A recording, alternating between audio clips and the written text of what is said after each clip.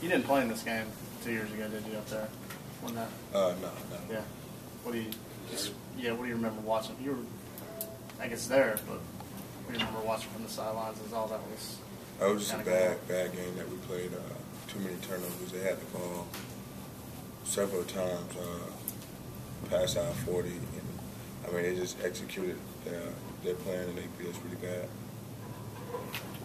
Is it frustrating for a guy like you, knowing that he could probably have an impact on the game and maybe help it go the other way, just come to watch and not be able to do anything? I mean, I think we just played a bad game all around on offense. I don't think I could have helped that game. We had too many turnovers. I mean, they had a great plan against our offense, but I mean, it's another year. I think we can go down there and come out with a win. How about the way Taj bounced back last year, the kind of game he had against State in Death Valley last year? I mean, Coach Morrison did a great job with having a great plan against that team. They got a great defense. They do a lot of different things and formations. So Taj just had to be very quick with his decision and who he was throwing the ball to, because they were doing a lot of blitzing, and I think he did well with that last year.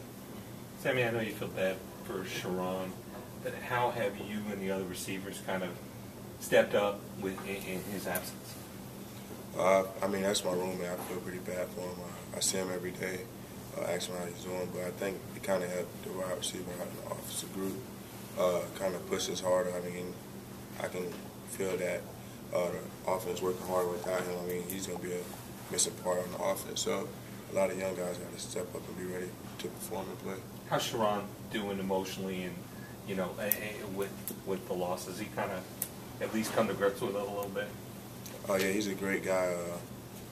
He got faith in himself, so, I mean, I have faith in him also. I mean, he has 2 years left, so I think he's going to be a great athlete in 2 more years and when he's healed, and come out next year and have a great season. So.